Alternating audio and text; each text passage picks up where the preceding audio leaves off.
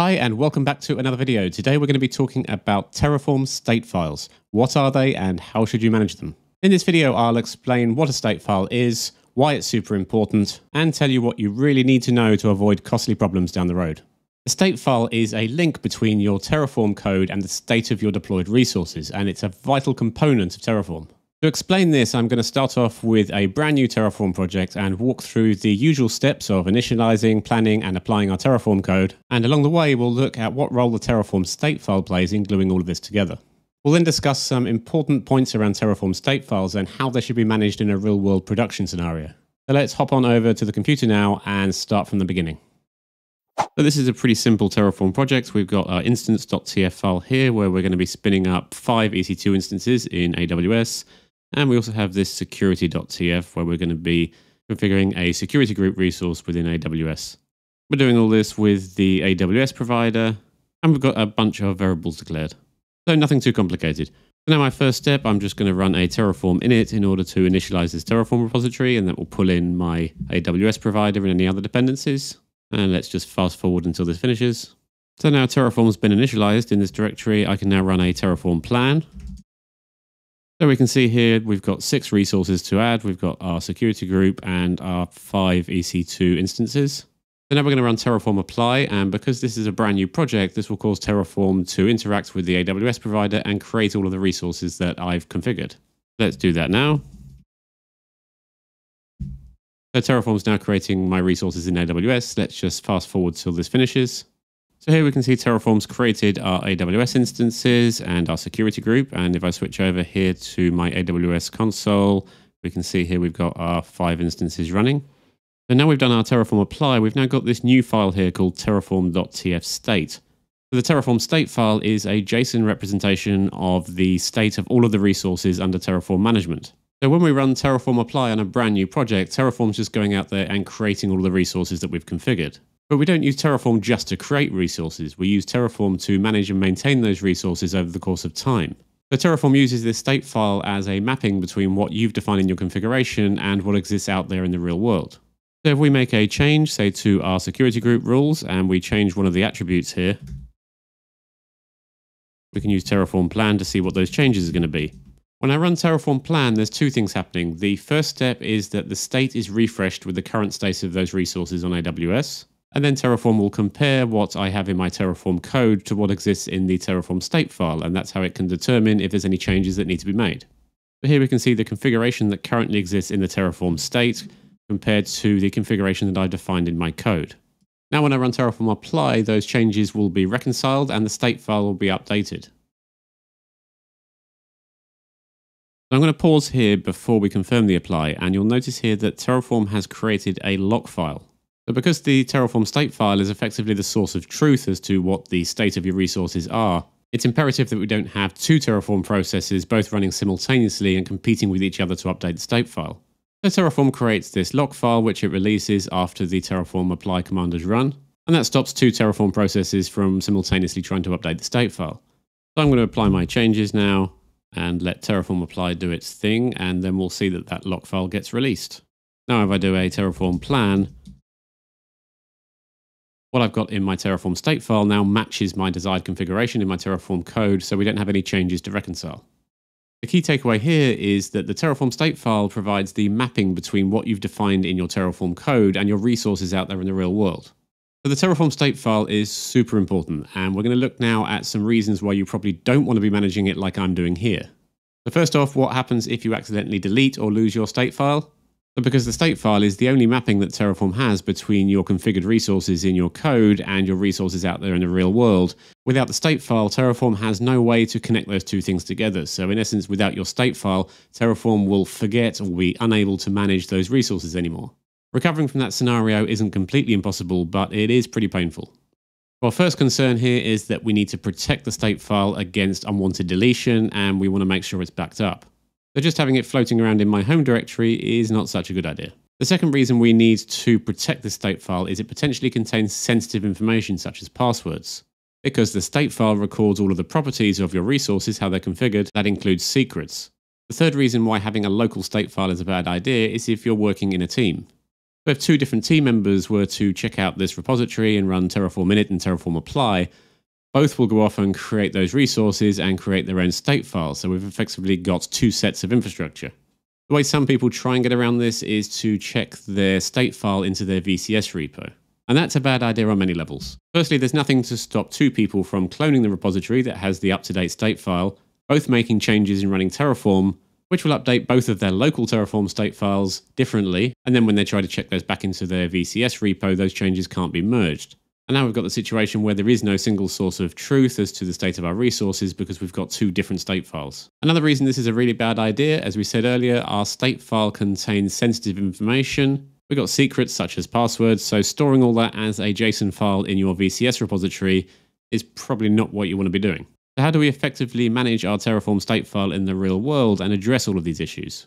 For that, we need to look at Terraform backends. Terraform manages state using one of its available backends.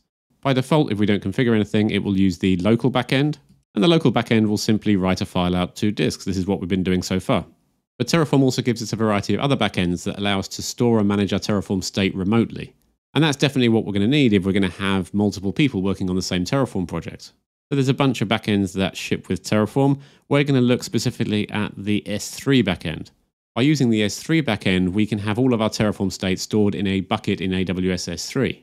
Right off the bat, this solves a couple of problems. Firstly, now we've got it in a shared location, we don't have the issue of multiple copies of the state existing. So we've got one state file that can be accessed by multiple people. Plus, we can use S3's encryption capabilities to help us secure that sensitive information that's in the state file. So what we're going to do now is create an S3 bucket in AWS. Then I'm going to use Terraform to migrate the existing state that I've got locally on my disk into that S3 bucket, and then configure Terraform to look at my remote state file in my S3 bucket going forward. So let's do that. I'm just going to give it a name. We're going to keep it in EU West 1. We obviously want to make sure we're blocking all public access. I highly recommend you enable bucket versioning for this. That will certainly help in a disaster situation where you've corrupted your state file for any reason. I'm going to enable that. We're going to make sure we've got server-side encryption enabled and create that bucket. The AWS credentials that I'm using for this demo are already configured to access all of my S3 resources. You'll probably need to add those as well and make sure that whatever AWS role you're using has access to that S3 bucket. So now back to our Terraform project, there's two things that we need to do. We need to configure this new backend in our Terraform code, and then we need to migrate the existing state that we've got here into AWS. So we're going to come across into my terraform.tf file here where we've got the Terraform configuration block. And within that block, we're going to add a new section called backend. I've got one prepared here. We're just going to edit this. So here we're telling Terraform that we want to use S3 as a remote backend for our Terraform state. We need to give it the bucket name.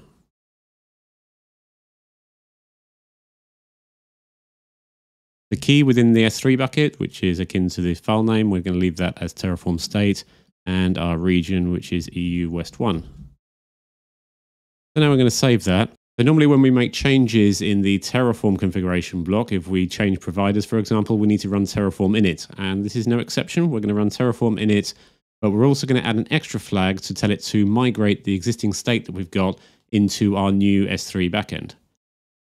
So I'm going to run Terraform init, and we're going to give it the migrate state flag.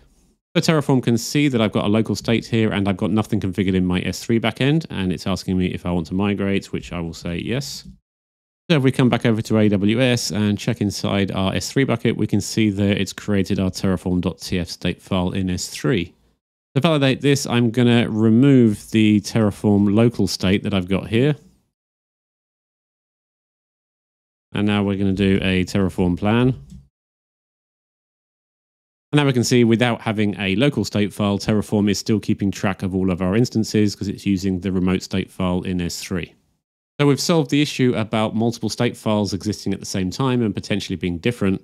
And because we're now storing our state file in an encrypted S3 bucket, we don't have to worry about secrets and passwords anymore.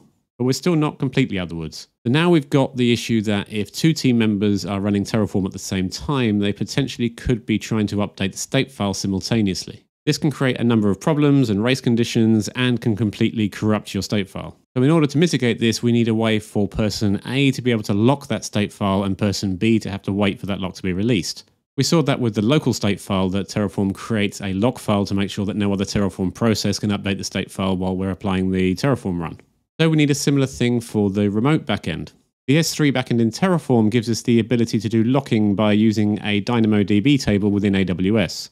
That's pretty easy to set up if we just head over to DynamoDB in our AWS console, and we're going to create a new table. I'm going to call it Terraform state. The important thing here is the partition key, which must be lock ID, capitalized. Everything else we can keep as default and create the table.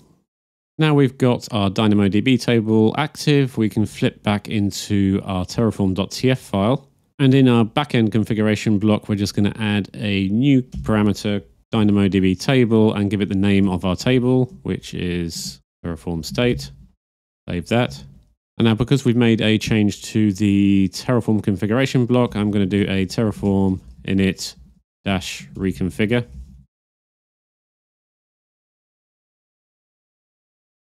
And we can just check everything is good with a Terraform plan and no changes. So now we're in a situation where our Terraform state is stored remotely in S3, it's encrypted. If multiple people are running against the project, then we have locking in place to make sure that there's no race conditions and no corruption with two people trying to update the state file at the same time. So we've explored all of the best practices around self-managing your state file using a Terraform backend. And we've seen the things that you need to take into consideration, such as protecting the state file from accidental deletion, worrying about secrets, and dealing with potential locking issues. But there is actually another way where you don't have to worry about any of that. We can use an infrastructure as code management platform such as Spacelift to do all the heavy lifting for us. Spacelift is effectively a CI/CD platform for your infrastructure. It works with a variety of backend tools such as Terraform, Pulumi, Kubernetes, Ansible. And using Spacelift, you can build sophisticated, secure, and customized workflows around your Terraform deployments. And one of the cool features of Spacelift is it can manage your state file internally. So you don't have to worry about deploying the infrastructure, the storage, the security around maintaining your state file. Spacelift takes care of all that for you. So let's take a look at that in action. I've got my Terraform project in GitHub, and I'm going to import that project into Spacelift and migrate my Terraform state from my AWS S3 bucket into Spacelift. Let's dive in. So because we're going to be moving our Terraform state into Spacelift to manage, I first need to pull that state off its current location, which is on the S3 backend on AWS. So to do that, I can just run the Terraform state pull command, which will output the current state. And I'm going to pipe that into a file called terraform.tf state. I can see that file's been created. And if I just check in here, I can see I've got the state of all of my currently configured resources. So I've got a Spacelift account here that's been configured with my AWS credentials and is linked to my VCS repo on GitHub. I can come over here and create a new stack and call this Terraform demo.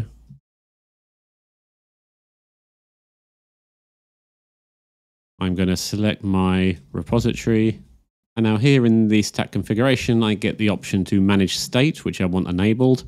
And because I'm migrating a Terraform project here into Spacelift, I want to import an existing state file, and I'm going to upload the state file that we pulled from Terraform state earlier.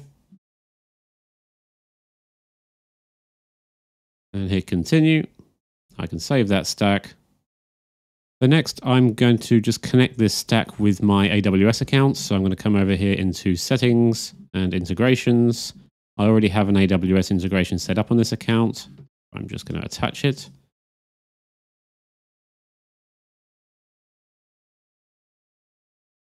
Now, before I trigger a stack run, there's one important thing I need to change here in my Terraform code. If I go into my terraform.tf file, because we now have Spacelift managing our state internally, we can remove this backend configuration completely. Save that, and I'm just going to push those changes up to Git. Now I can see that that git push has triggered a run on my stack, and I can go in here and have a look at what the plan looks like. See that Spacelift has run a Terraform plan. It can see all of our instances, our security group, and doesn't want to make any changes. So we've got our project in Spacelift, and we've easily migrated our Terraform state into Spacelift to manage. We no longer need to worry about it. So hopefully this video has given you a good idea about what the Terraform state file is and why you should care about it. We've looked at some of the do's and don'ts around self-managing your state file. Plus, we've seen we can use a platform like Spacelift to do the heavy lifting for us and take away all of the headaches. Speaking of Spacelift, they have a cool cheat sheet for Terraform state, which you can download from the link in the description. We've covered a few of the Terraform state commands, we've looked at local state, we've looked at the S3 backend. To learn about some more cool features, then click on that link and download the free PDF. I hope you've enjoyed this video. As usual, a thumbs up is always appreciated. Any questions, please leave a comment below. I'm Craig Dunn, developer advocate over at Spacelift. Until the next time.